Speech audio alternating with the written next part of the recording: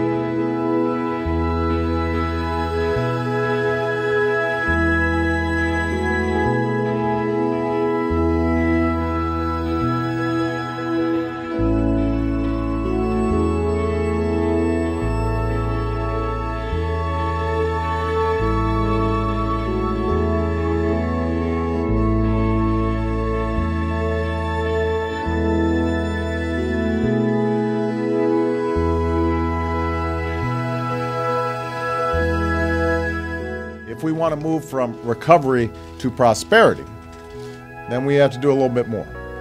We also have to build a new foundation for our future growth,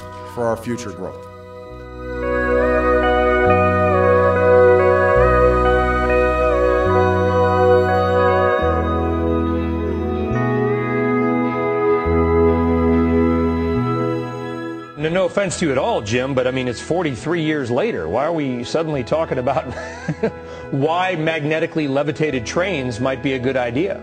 Well, where have we been? Why is America so far behind the rail curve? Now, all of you know this is not some fanciful pie-in-the-sky vision of the future. It is now. It is happening right now. It's been happening for decades. The problem is it's been happening elsewhere, not here.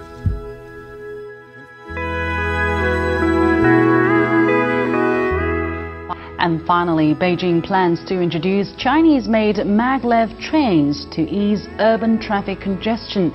Municipal authorities confirmed the plan Thursday and said the goal is to cut commuting time within the city's 5th Ring Road to 1 hour by 2015. Maglev trains can reach a speed of up to 500 kilometers an hour, but trains in Beijing will travel at 80 to 100 kilometers an hour for passenger safety. The committee says maglevs are a big improvement over subways and light rail.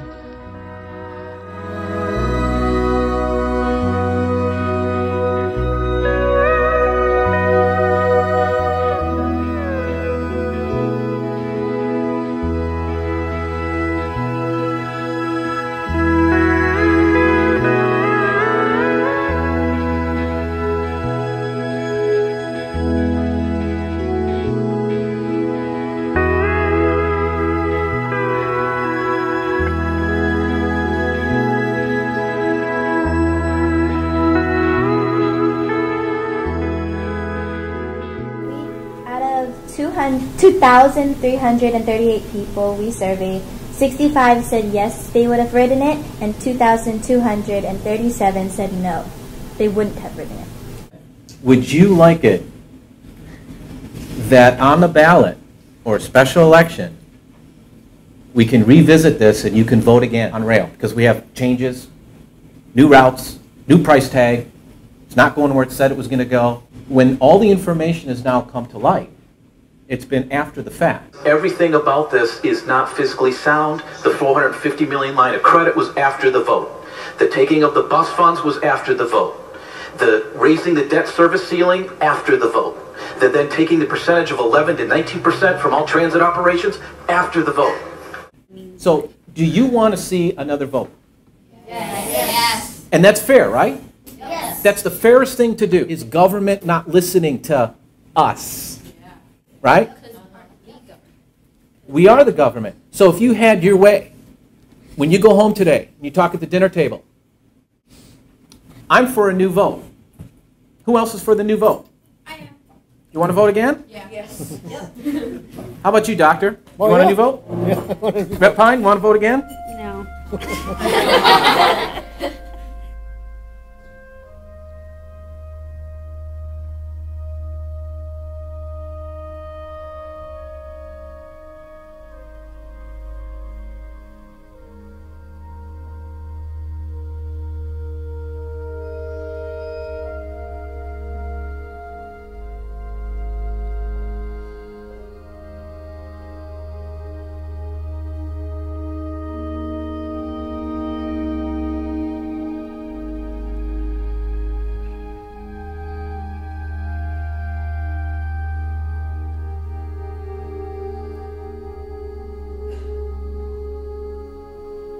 I'm in support of this resolution in order to save money and take advantage of the best technology that's available to us today.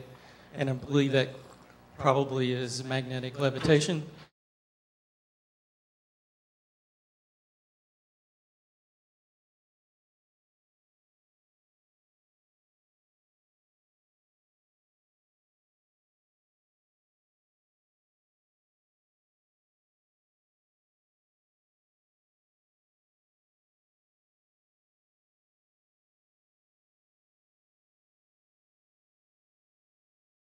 It's our money. We don't want to spend, what, 30 more years for the steel and steel? That's no good. Come on. You need some economic engine? Use the maglev. Maglev, you can put cargo in there. I'm a freight forwarder. I support the economic engine. We got to create jobs. Steel and steel, you can't put cargo in there. But MAGRail is much better than steel on steel. I know that for a fact.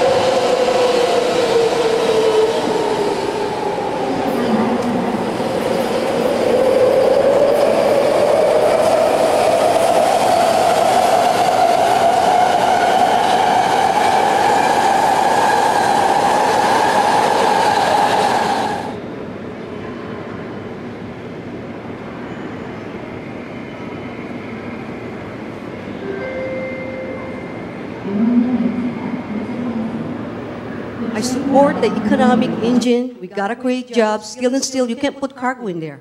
But MAGLEV is much better than steel on steel.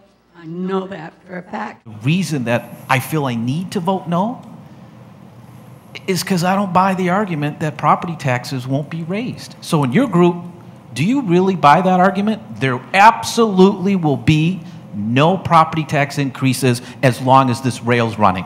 What do you think? Okay. Come on, folks. You're smart enough. You guys went to school. You know. Don't take our tax money up to 30 years. Kids are not even born. They have to spend for that. Come on. That's ridiculous. I want the reso. Go for it, folks, because we need you. You have to support our money as taxpayers. At one point, the gentleman said the public was given an opportunity to testify. That is absolutely a lie, because every time they had a new series of testimony hearings, I went to them and I would get up and I'd say, I'd like to talk about monorail. And they would say, we're not here to talk about that. Next person, please. And on one occasion, a couple of guys even told me, you're not welcome here, and escorted me off of the premises because they didn't want anybody to rattle their cage. Okay?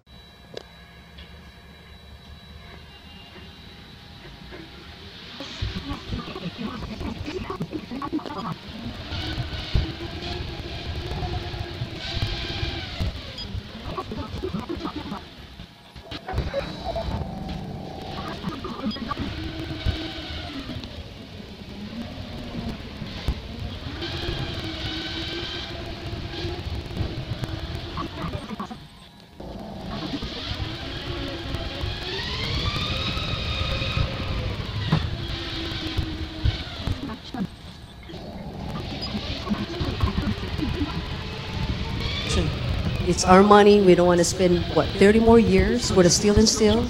It's no good. Come on. You need some economic engine? Use the MAGLEV. MAGLEV, you can put cargo in there.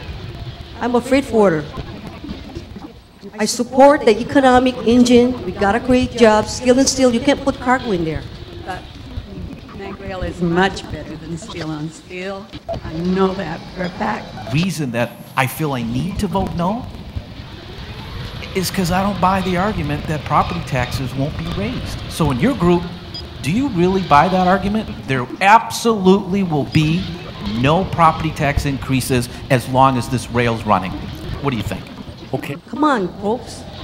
You're smart enough. You guys went to school. You know. Don't take our tax money up to 30 years. Kids are not even born. They have to spend for that. Come on. That's ridiculous. I want the reso. Go for it, folks, because we need you. You have to support our money as taxpayers. At one point, the gentleman said the public was given an opportunity to testify. That is absolutely a lie, because every time they had a new series of testimony hearings, I went to them and I would get up and I'd say, I'd like to talk about monorail. And they would say, we're not here to talk about that. Next person, please. And on one occasion, a couple of guys even told me, you're not welcome here, and escorted me out of the premises because they didn't want anybody to rattle their cage. And other alternatives were not given the opportunity to present clear and viable solutions to an obsolete technology that served the 19th century but not the future needs of the 21st century. I believe it's the Transit Authority's responsibility to make sure that we get the most economical and best product that's out there. So I support this bill. If MAGLEV or monorail were advanced, A, doesn't delay the rail project, B, you still get the federal dollars, C, it's less expensive to the taxpayer, most importantly, your quality of life's improved because you don't have the noise. I have to put my 2 cents in because I love trains. But the kind of trains I like is the old choo-choo train that I used to ride from Kapalama all the way down to Kahuku. Now that's what you call a train. What with the initiating and putting is an earache. We have a better way to do this, Chair. Members, we really do. And it won't be a waste of taxpayers' dollars. It will be a savings. Thank you, Councilmember Berg. Members, any further discussion? Mr. Chairman, I've met with the Federal Transit Administration, who is our federal overseer on Honolulu's mass transit project in Washington, D.C. a number of times. I've asked the question of the FTA that if, for some reason, this body should place on the 2012 general election ballot a question regarding Honolulu's mass transit project. And if that question should be in conflict with the 2008 ballot question regarding steel on steel that passed, could we perhaps be in jeopardy of the federal government requiring Honolulu to reimburse the upwards of $200 million that the federal government has given us thus far for our project? The answer from the FTA was yes. They would come back to Honolulu and they would require us to repay every cent that they have given us thus far for this project. Mr. Chairman, that's a grave concern for me. And that's not a hypothetical, Mr. Chairman. That's a definitive. The federal government has assured me that if, in fact, a charter amendment like this passes, they will indeed come back and require us to repay them. That's not an assumption. It's a fact. It came from the FTA themselves. In light of that fact, Mr. Chairman, I'm unable to support this particular measure moving forward at this time. I think the implications are great. I believe that it's a certainty that the federal government will in fact require Honolulu and our taxpayers to reimburse them for the federal monies that have been expended on our project thus far. And Mr. Chairman, those consequences will be dire to the people of the city and county of Honolulu. Therefore, Mr. Chairman, I will not be able to support this going forward at this time. Thank you. Thank you, Vice Chair Anderson. Members, any further discussion? Short, 1 minute. 1 minute. I just want to bring to everyone's attention that the Chancellor of UH West Oahu, Awakuni, the rail was first pitched and sold to the taxpayer. That rail would go from university to university, and it would have a station on the actual campus of UH West Oahu. It turned out that the Chancellor pleaded and says, don't put that steel wheel, steel rail on my campus. And so we didn't.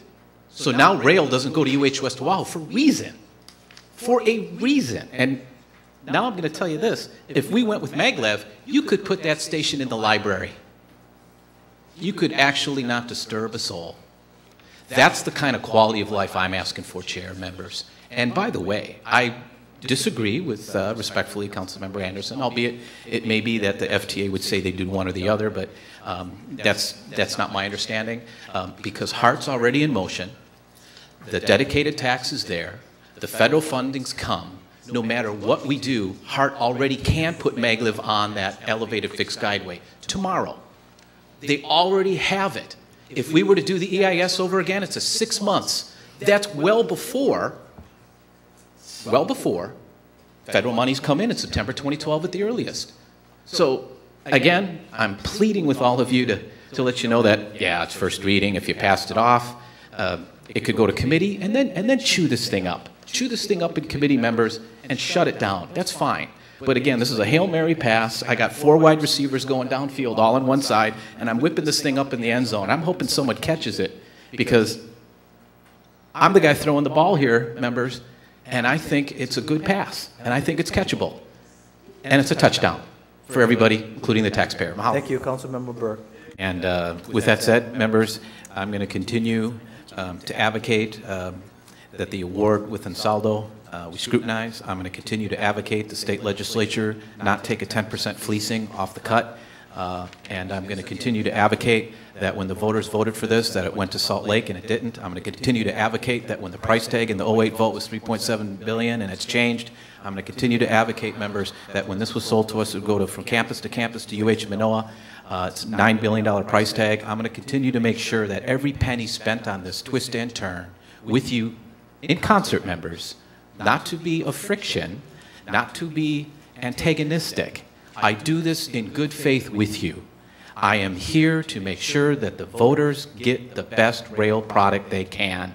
And I hope I add a little flavor to this council so that we just pause for a moment. The reason that I have to again vote no is because everything about this is not physically sound. The $450 million line of credit was after the vote. The taking of the bus funds was after the vote. The raising the debt service ceiling after the vote. They're then taking the percentage of 11 to 19% from all transit operations after the vote. And what you've just been told by the HART director is that the ridership is maybe even going to exceed. Now, remember this, Minneapolis, Portland, Charlotte, Denver, Phoenix, cities with a bigger demographics geographically than us. It didn't pan out, and guess who eats it and makes up the difference? The taxpayer. And so at this time, I'm going to conclude with there's no mechanism in here, there's no language. I know you can't hold future councils accountable for this, but there should be something in here that says we guarantee there'll be no property tax. None. There will absolutely, once you go down on this, there will be no coming back and raising property taxes. And if you don't know and you're not sure, then this isn't a good deal.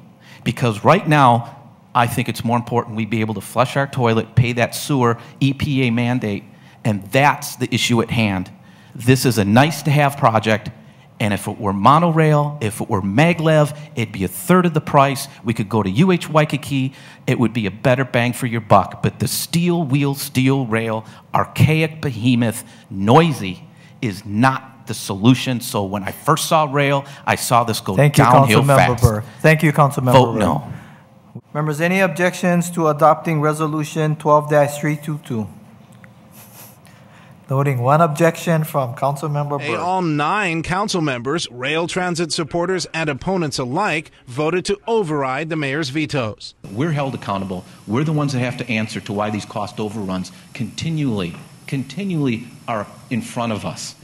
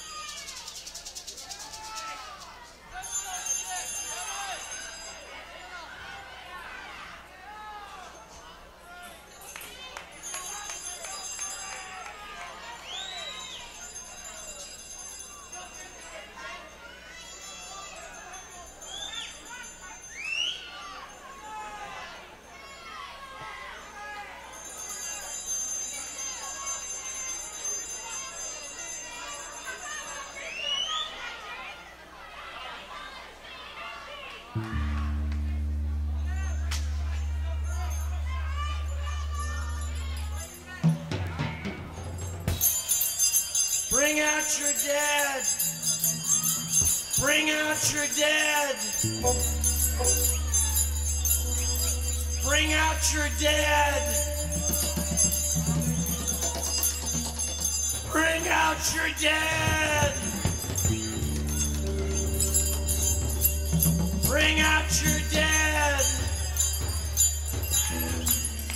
Bring out your dead.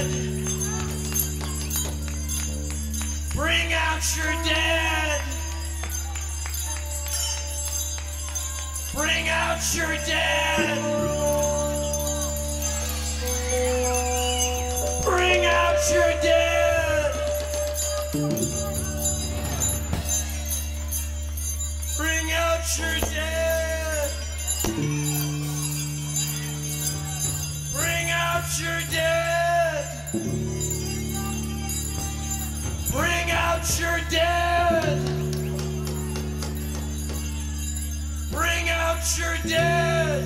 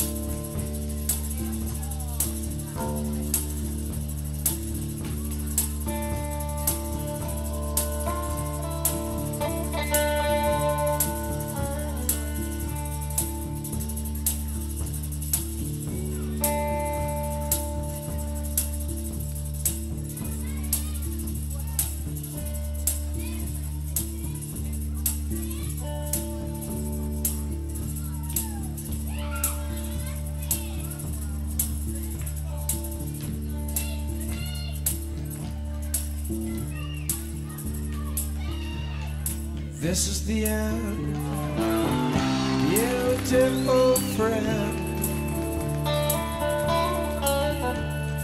This is the end, my only friend.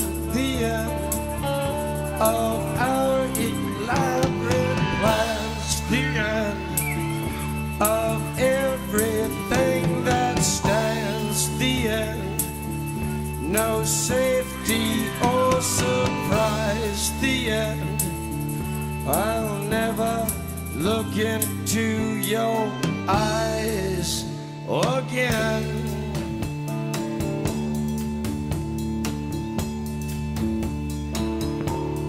Can you picture what will be so limitless and free, desperately in need of some strange. I move that Committee Report 385 and Resolution 12-318 be adopted. Desperate land. For the second?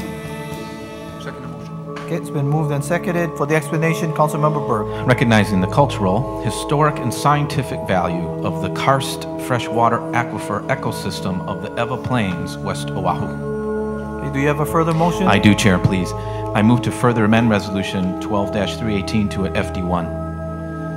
Okay, do we have a second to the FD1? Okay, seeing no second to the proposed motion to amend to the FD1, that motion has failed. Any further motions? Councilmember Garcia. Mr. Chairman, I move to defer Resolution 12-318 at the discretion of the Chair. Second motion. Okay, it's been moved and seconded.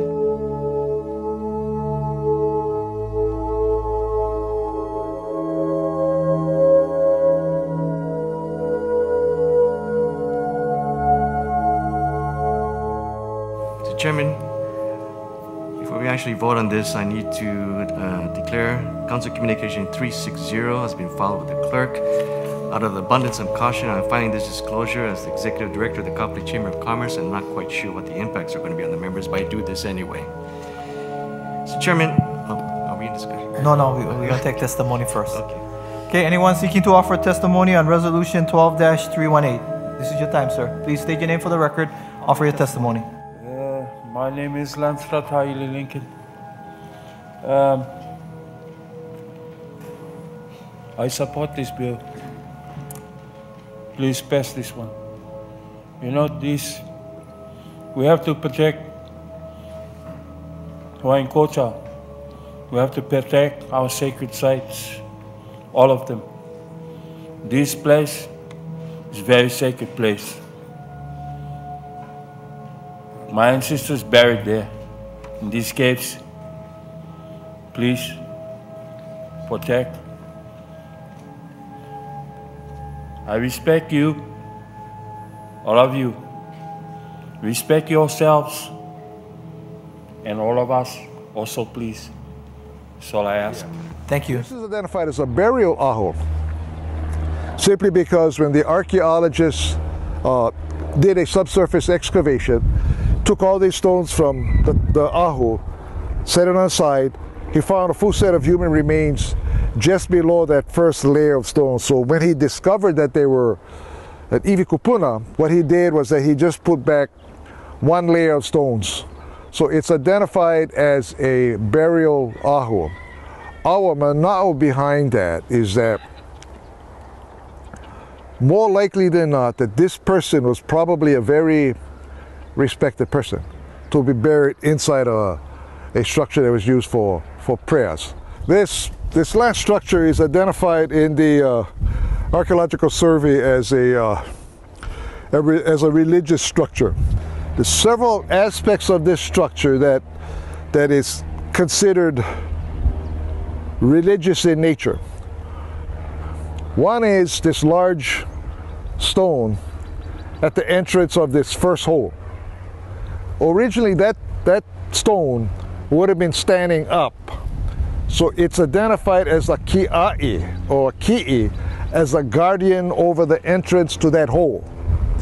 The second feature that makes it religious, there's a religious structure. You can see the upright stone just beneath the kiawe tree. Directly in front, laying down, is the ki'ai, or the ki'i that would have been standing up originally.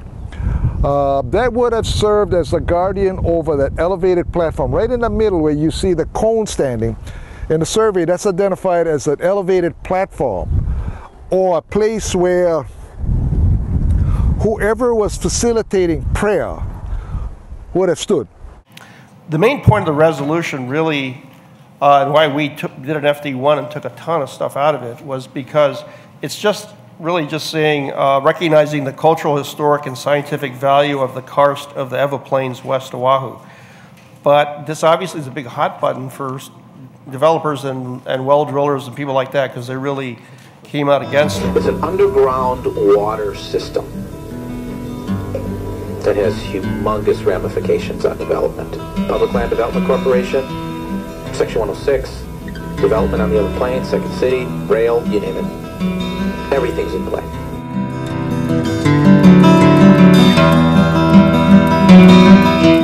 I would really urge us not to move this along. If your intent, however, is, as you stated, to pass this out, I will definitely vote no. Thank you. Came out against it, and they're against the use of the word karst, which we talked to hydrologists, geologists, U.S. Fish and Wildlife, the DLNR aquatics group. They all said this is karst. There's shrimp living out there. You can dig a hole in the ground, and shrimp will appear just by themselves 500 yards inland from the shoreline. So it's quite an active area, and all the things we said in the original one we really think are true and accurate. But in order to just not rattle anyone's cage, we just took all the stuff out and said, just let's make it real simple. We just want to have it, cultural, historic, scientific value of the karst should be studied. It's a big deal in the mainland. It creates a lot of tourism and interest. There's a Hawaiian cultural side to this that's important.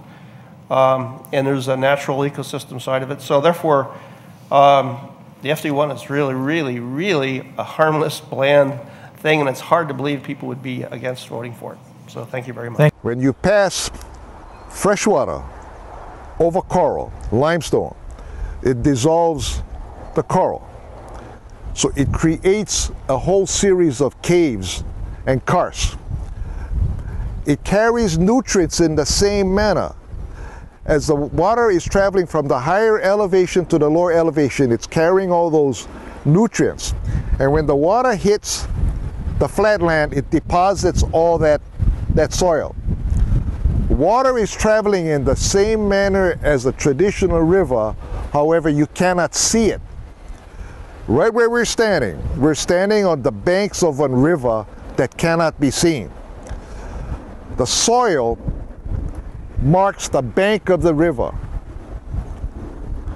The center of the river is marked by no soil and a presence of rock.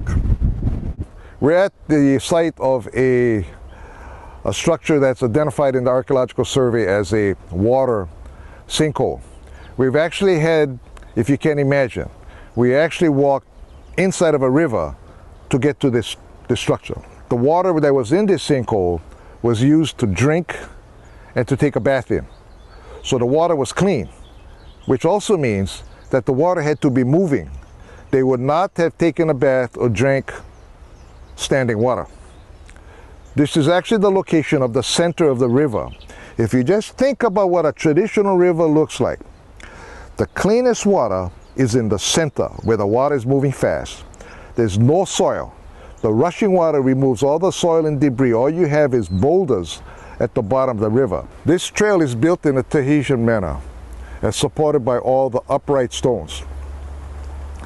This trail was first identified by Lieutenant Malden, who was a map maker on board George Vancouver's ship back in the 1790s, when Vancouver and Malden were charting the shorelines of the island of Oahu and also the other islands. It was at that time he named the Hawaiian Islands the Sandwich Islands. He identifies this trail. This trail originates at a place called Kualaka'i along the shoreline. And this trail actually goes 4 miles, and it connects this region with Kalo'i Gulch and also Honouliuli Gulch. State your name for the record. My name is Perry White. I did submit written testimony on this, and I'm just going to say a few short things from Go that. ahead, sir. In early 1970, I was a teacher at the University of Hawaii Laboratory School when I watched a TV program that featured Dean McHarg. He's the author of Design with Nature, a seminal book on environmental planning, and what he had to say made such eminently good sense. I was just an instant convert to it. I went off to University of Pennsylvania, was able to get a master's degree in regional planning, and returned to Hawaii in 1973, been working as an environmental planner ever since then.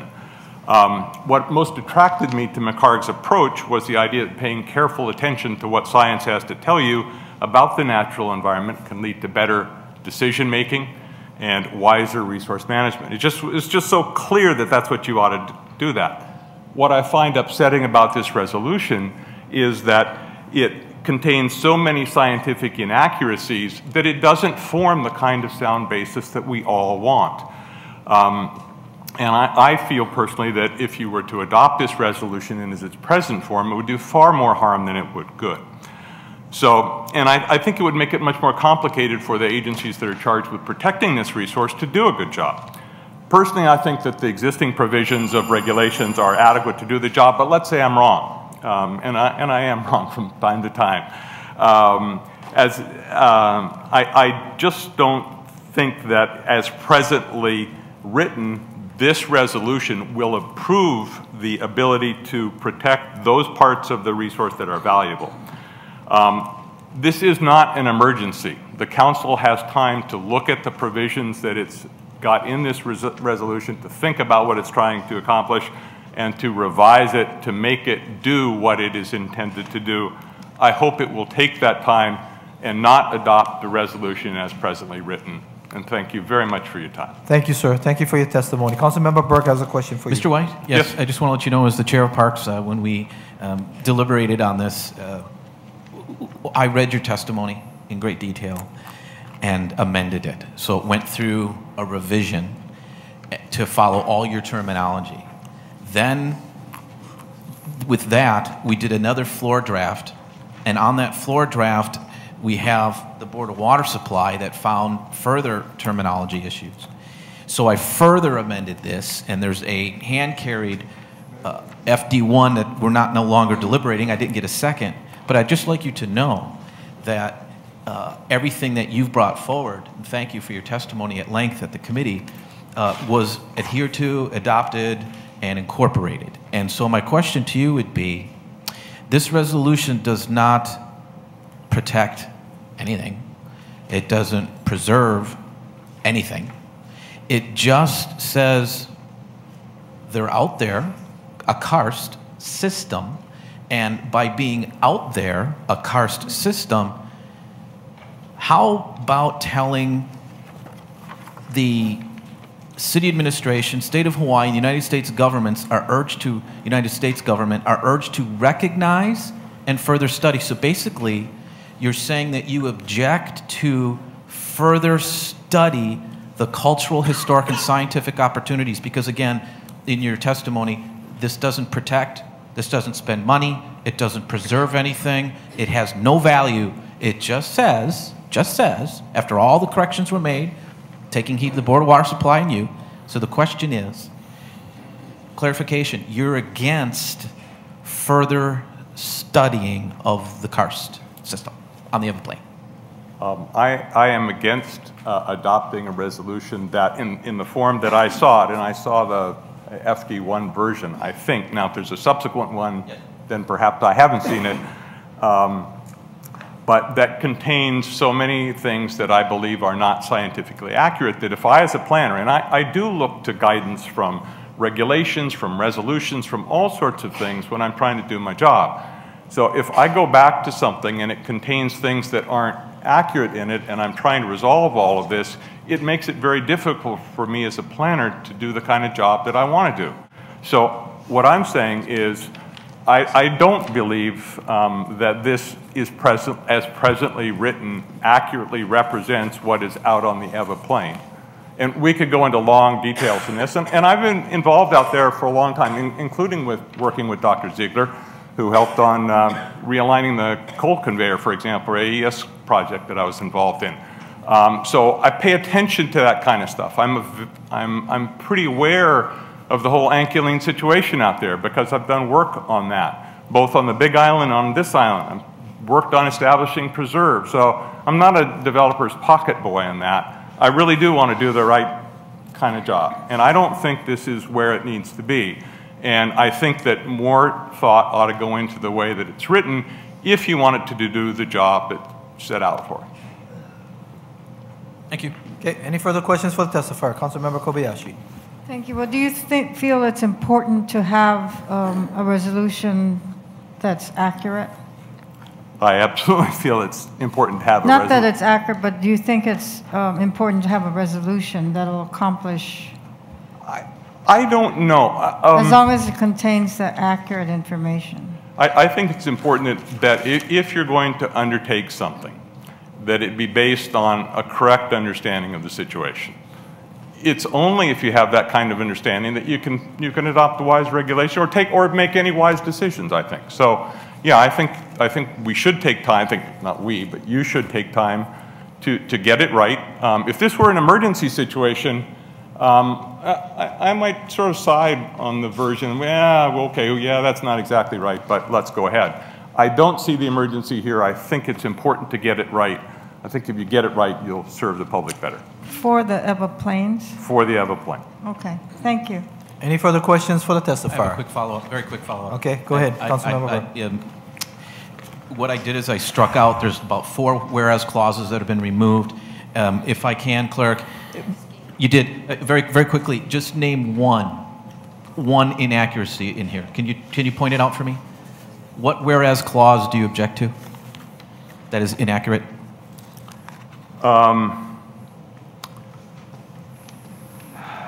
Let's see. Well, I don't know what's in the, okay,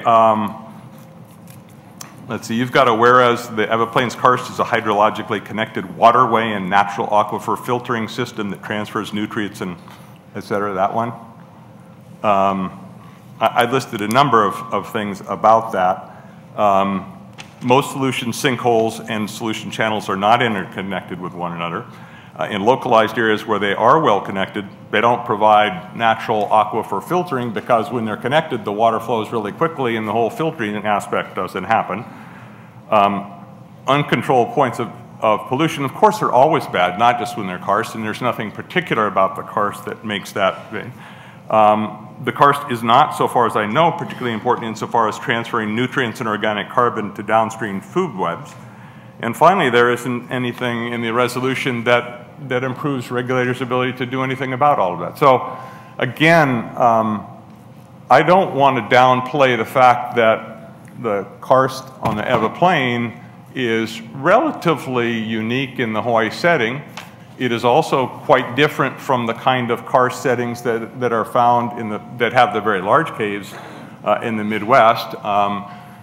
Discussion here was from the fact that it might be a tourist attraction, for example. I think there's testimony or written stuff from the Speleological Society that says the kinds of caves you have here really aren't suitable for that. If I can interrupt you, Mr. White, very quickly, Chair, I don't believe the testifier, Mr. White, has the version that I'm referencing. Everything that he just pointed out, I don't have that. I don't think he has time to really read it. Yeah, we need to move on. Councilmember again, I don't want to go too far on this. Everything he just said is not in this resolution. You can save that for discussion, sir. Not in this Any further questions for the testifier? No further questions. Anyone else seeking to offer testimony on Resolution 12-318? Thank you, sir. Please state your name for the record and offer your testimony. My name is Tom Nance. I'm a registered and practicing civil engineer in the state of Hawaii. I've been working on groundwater issues in EVA since the early 1980s. started to focus on it very intensively early in 1993 when Oahu Sugar announced their closing and an opportunity to see major changes in groundwater occur as a result of stopping pumping on one hand and stopping the importation of sweeter water on the other. Since I've been working out there, just a quick tally, I think there's been about 110 production wells, monitor wells, and exploratory boreholes that have been done over that period of time. More than 70 of those were done at my direction. And for the other 40 or so, I have intimate knowledge of their construction and the conditions that were encountered. I have and continue to monitor groundwater out there with continuous water level recording stations since early '93. And I also monitor salinity profiles and some deep monitor wells we have out there. So I really think that in the last 30 years or so, or actually I know, may I continue? Yeah, please sum up, please. Nobody has the kind of data that I have to characterize groundwater out there in EVA. I have had a discussion with Mr. Bond over the phone. You may or may not be aware of that, Councilman Berg. There are still, and I'm, again, like the version that Perry looked at, you may have cleaned it up further. The version I've looked at did clean it up some, but still to characterize groundwater occurrence of movement out there as movement of streams through interconnected karst features. These are solution cavities created by acetic rainfall or acetic runoff pooling and dissolving the limestone. That's just not how the groundwater moves. That's just not how we develop it. And to show you, of the 70 wells that I've personally been in charge of having put in out there, not a single one in the groundwater environment penetrated.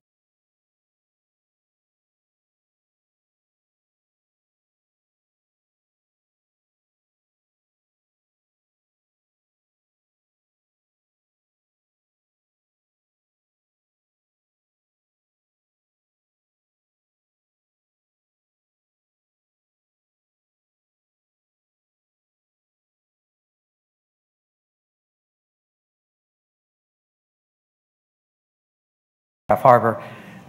And my objection, I'm not objecting to studying, I'm simply saying get the description of groundwater correct. And the version that I've read so far isn't. Thank you, sir. Members, any questions for the testifier?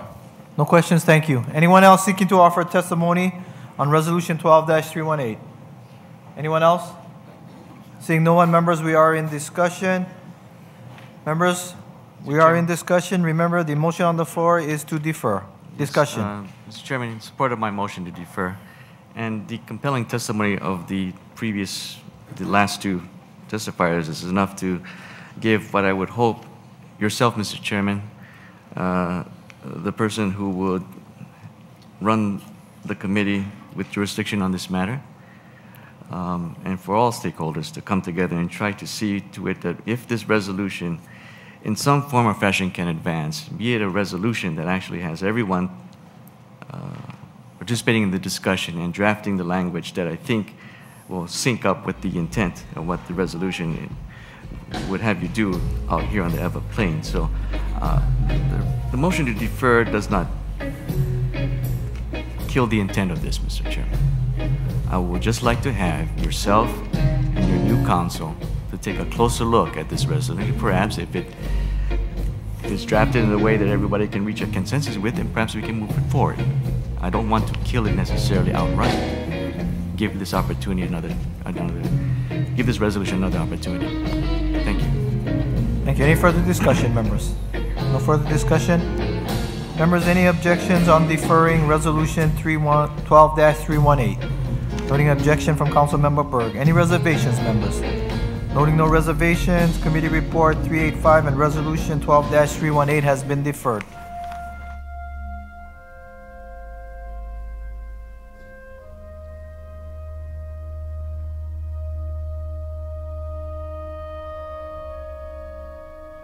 I don't know if that looks familiar. That's the header for this brochure.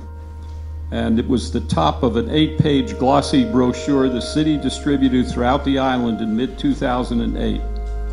Its goal was to convince everyone not that familiar with what was going on at Honolulu Hale that the term rail was the same as steel wheels on steel rails. It was a piece of propaganda aimed at voter support in November that year, and it successfully gained a 53-47% margin of victory. But are steel wheels the only rail? This information can be found in the Federal Transit Administration website glossary. On the slide, NTD stands for the National Transit Database. The point is that the city's effort in 2008 was deliberately deceptive and attempted to arbitrarily eliminate other technologies accepted by the FTA as rail. There are several forms of rail and the city knew it. However, I am not sure the voters were aware how they were being manipulated. In fact, some people locally believe that FTA will not support automated guideway or monorail systems, so let me disprove that. So what happened was we as a citizenry said, do something. So we passed rail in 08. And what rail was in 08 was, they said steel on steel is going to be it. Like it, take it, or leave it. I concur with some that believe that MAGLEV, alternative technologies, the EVA Neighborhood Board, by the way, supported rubber tire and concrete and wanted emergency service, front door service looked at in this alternative analysis. So the EVA Beach Neighborhood Board did not even adopt or support steel on steel. We would like something else delivered.